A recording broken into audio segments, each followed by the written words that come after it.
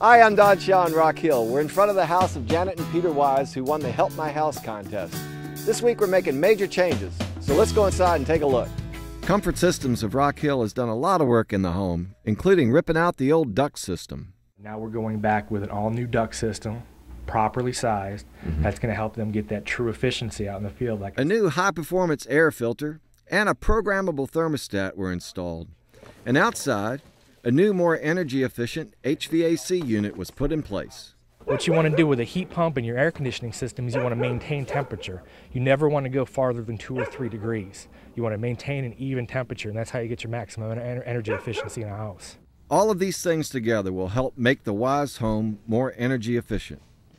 The York Electric Cooperative and the Lynch's River Electric Cooperative are also encouraging you to take action. If you can push the thermostat back to 67, 66 degrees, put on a few more clothes, put a blanket on the bed, that makes a big difference.